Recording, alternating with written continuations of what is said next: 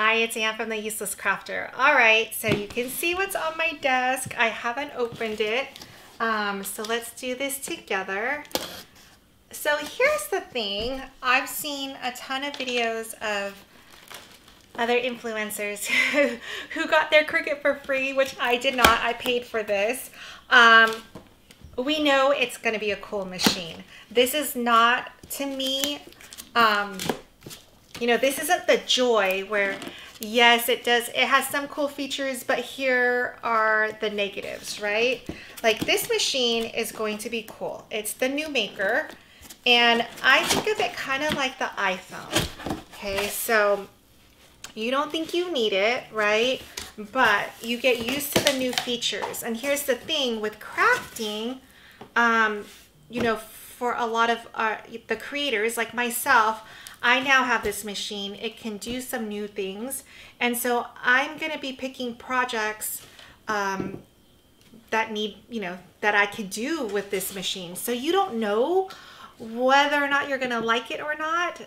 You know, like the new tools and the new toys that you get to do or use. So my recommendation is, even before you saw, I just opened this, but my feeling is if budget is not a main thing for you, which, let me pull this out, I highly recommend that you go with the Cricut Maker 3 because it is better than the Cricut Maker, right? Than the original Cricut Maker. The Maker was always my recommendation if budget wasn't an issue. If budget is an issue, I would recommend the Air 2.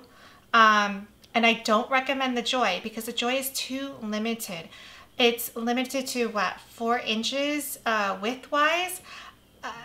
I mean, okay, you can make some shirts, sort of, right? Like you can't do print and cut. I mean, there's just so many things that you don't know. For me as a crafter, I thought I was going to be doing some things, and what I'm doing a couple years later is completely different than what I originally thought I would be crafting. So, and you can be inspired by other crafters like I am, and then all of a sudden realize like, oh, I am good at this, or I really enjoy this. So you always want the latest technology, and in this case, it really is better. So, all right, let's get this open. All right, here we go. So here's this one, and let's open it up and see what we have. All right.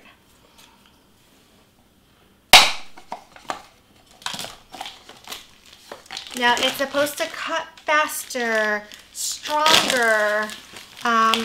Of course, all the tools will be, you know, for this machine. So again, without even testing it, because you know everything says that it's better than the Maker, so there's no reason to not get this if you're shopping for a new machine, okay?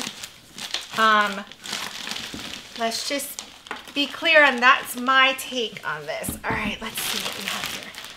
Okie dokie. So let's flip this up. So I have my Maker next to me. The buttons it's the same 3 buttons. They look a little bit different. They changed the way the arrow looks, but this is to feed it in and out, right, your mat. This is to cut. It used to be the C. It's now the arrow to cut. The inside, I mean, everything looks kind of the same. Okay. Wheels, all right. So let me give me a second. I'm gonna pull my Maker over so we can compare it. I'm coming, sorry. All right, oh, here we go.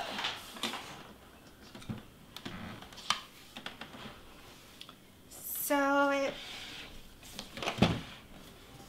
let's open this up.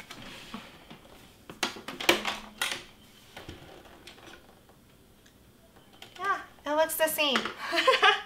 I didn't really look to see what's different from the machine wise. I just knew of all the new capabilities. I did order that rolling tray so that you don't have to cut your materials. Now, for the projects that I do, I don't think this is going to impact me as much yet. If everything stayed the same and I only craft with what I currently make, that this doesn't, other than it can be faster, but only with the smart materials, right? The two would be comparable to me. It's the potential of making more and using the smart materials. So I do recommend this machine. I'm going to do more videos showing it cut side by side once I get more materials in. The only material that has been shipped to me so far is this smart vinyl, and this can go in without a mat. So that's going to be super cool. There you have it. Let me know what you think, but it's going to be cool. We're going to make some cool new things. All right.